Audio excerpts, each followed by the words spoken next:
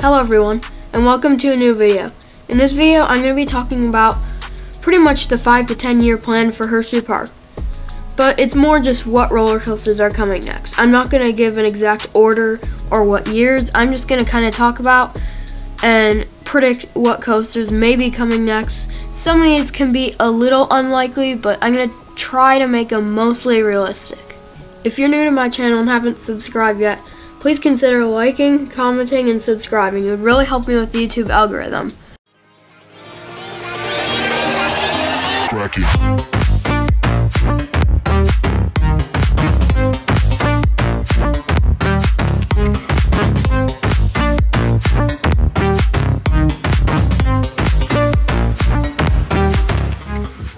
Okay, I thought it'd be easier if I made a checklist for Hersheypark.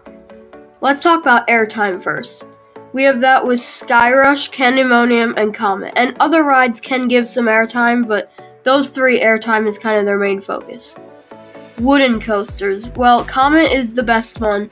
They do have two other GCI wooden coasters with Wildcat and Lightning Racer. Now multi-loopers. You can argue that Sidewinder is a multi-looper, same with Great Bear.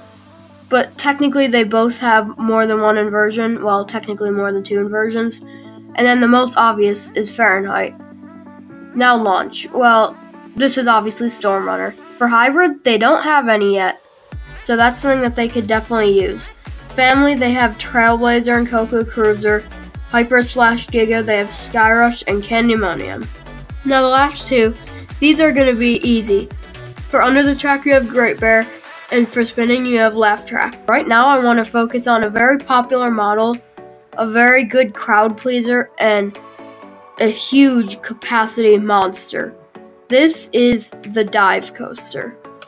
This is a very likely option because the GP, about 90 to 95% of the audience that visit the park love these coasters. Coaster enthusiasts, on the other hand, don't always, which personally I am actually a really big fan of these. The vest restraints do kind of restrict some of the airtime that you'd get on that drop, but they're still really fun. One of the big reasons is because Emperor at SeaWorld San Diego is rumored to only cost around $11 to $12 million. And since we just came out of a pandemic, this would be a very smart option for Hersheypark because it'll draw in a lot of crowds but won't cost too much money. I feel like if they're going to do this, they could replace Tidal Force with this because that ride is starting to show its age. I feel like within a year or two, it'll be gone. And like a lot of roller coasters, they don't add them right after removing, like take Wicked Twister, for example. That's just sitting there being demolished, nothing planned yet. But anyway, it could have a custom layout. Maybe since tight space to work with, maybe it'd have like an overbank turn or a hammerhead turn after the first drop instead of an Immelman.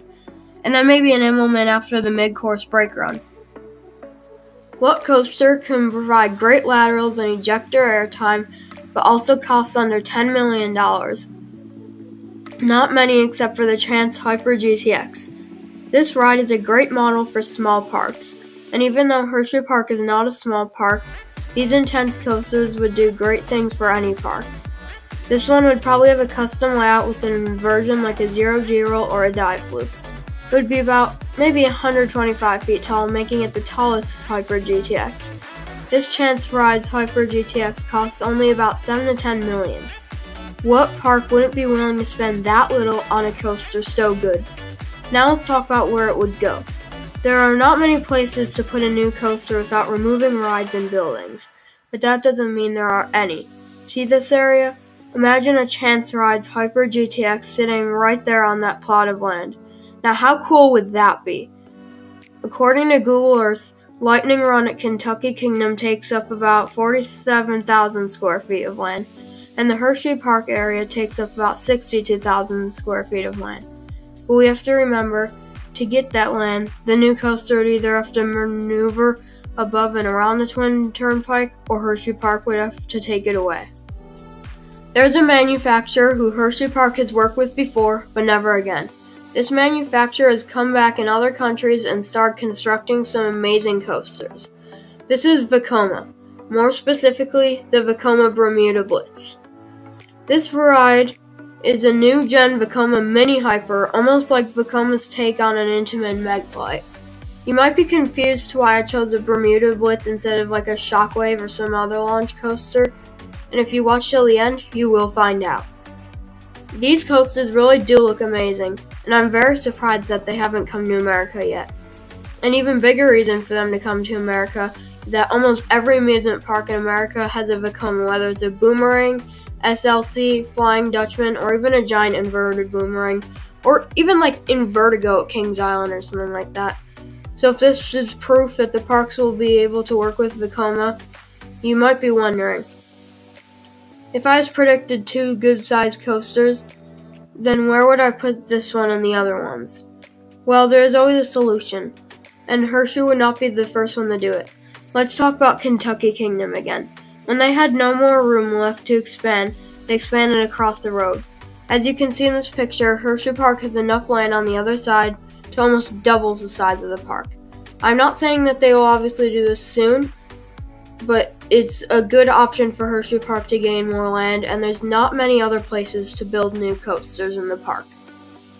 There have been rumors going around about Wildcat getting either the RMC iBox track or the GCI Titan track. The most likely option would be for Hersheypark to give GCI a call instead, so they can not lose GCI's first ever coaster. So that leaves Lightning Racer to get RMC'd. Or does it? Lightning Racer has just got an entire new operating system, and no park would pay for something like that just to retrack the entire coaster and get a whole new operating system. So there's only one more way for Hersheypark to get their long-awaited iBox coaster. And no, it is not to RMC Comet, but to build an all-new ground-up hyper hybrid in Chocolate Town. And I know it sounds like a weird thing to put a hyper next to another hyper, but Candymonium and this hybrid would offer completely different experiences. With Candymonium and its 5-second floater hill, and a lot more floater airtime, and the RMC with its ejector airtime hills and crazy inversions. This would have a steel lift hill and stall just like Zadra at Energylandia, and like Goliath at Six Flags Great America. This would most likely be the only coaster able to fit in Chocolate Town, of course with the exception of some flat rides and a kiddie coaster or two. Last but not least, the LSM coaster Hersheypark has wanted for years. But not just any launch coaster, an Intamin Blitz. And I know that everyone's gonna say how Hersheypark doesn't work with Intamin because of unreliability. But that hasn't been confirmed. And also, if they see the success of Velocicoaster, Hyperion, Conda, Pantheon, and many more, then they might just decide to make plans with Intamin and build a Blitz coaster. These are some plans that I drew of the possible Intamin Blitz might be coming to Hersheypark sometimes in the next 5 to 10 years. If this happens, it would probably be right next to the Bermuda Blitz on the other side of the road, bringing people more to the back of the park. Starting off with a slow launch like found on Cheetah Hunt, and then a turnaround into an LSM holding section, before launching from 0 to 80 miles per hour in 3 seconds, up into a kind of new element, an outer bank top hat followed by a right downward helix. After that is a switchback into a 270-degree left upward helix, into some various airtime moments and double up trick track.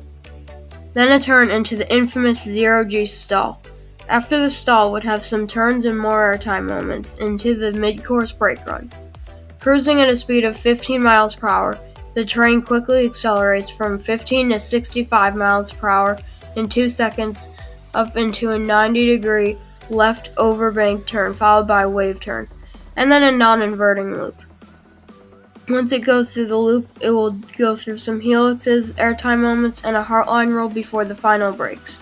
Could you imagine if Hersheypark decided to go this route and build a massive Intamin Blitz? Well, that brings us to the end of the video. If you made it this far, I would really like you to subscribe, and I'm even just happy that you made it this far at all. If you have any different ideas, please share them in the comments below, and I will see you in the next video.